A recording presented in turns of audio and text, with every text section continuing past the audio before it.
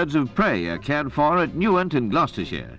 Prince Philip comes to see for himself the work being done at the Conservation Centre. That regal warrior of the skies is a golden eagle.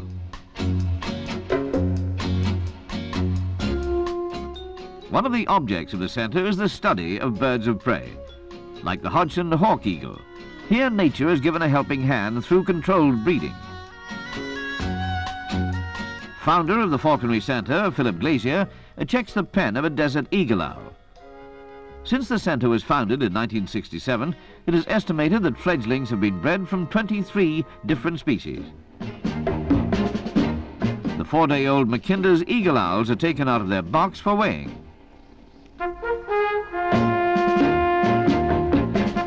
It became obvious to the Glasier family that Britain's wild bird life was being decimated by chemicals, guns, traps, and most of all, human ignorance.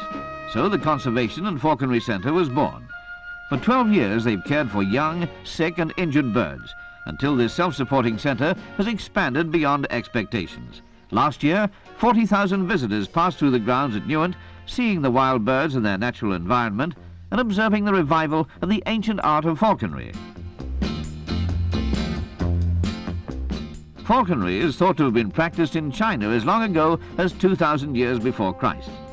The shotgun and the planting of hedgerows, which limited the open stretches of country essential to these mighty hunters, brought about a swift decline. But the sport has never wholly died.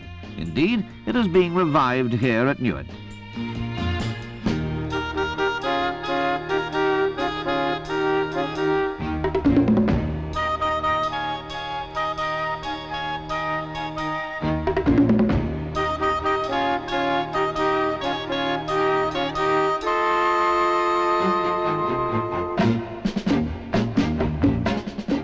Nature is savage, but not brutal for the sake of brutality.